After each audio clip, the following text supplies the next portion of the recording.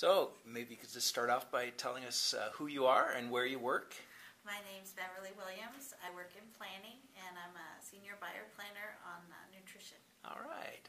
So Beverly, what are you doing for Q3 Pure Transformation? Well, this is the third time we've done a Pure Transformation, and I did health goals earlier, and this time I wanted to do a financial goal. So I tried to pick something that would be one thing I could do that would make a maximum impact, and so I refinanced my mortgage. That was my goal. That's a big deal, huh? It was. It actually took quite a bit of work to get everything together and try to figure it out. But my long-term goal was to have my home paid off faster. So my previous mortgage, I had 26 years left. And with my current mortgage, I have 15 years left. Wow. So that's 11 less years of payments. Right.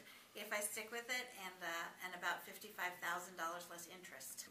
It's just a total strategy change to get somewhere a lot faster. Right. And then it's just started me thinking, well, what else can I do in 15 years? Yeah.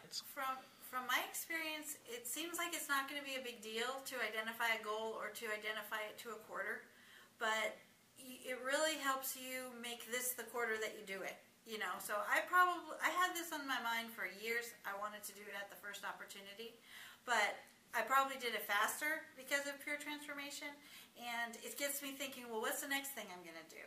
Right. And so tying your goal to the time period that the company is working, I think is helpful to keep it on your mind and to get it done quickly, and you probably get through more goals faster.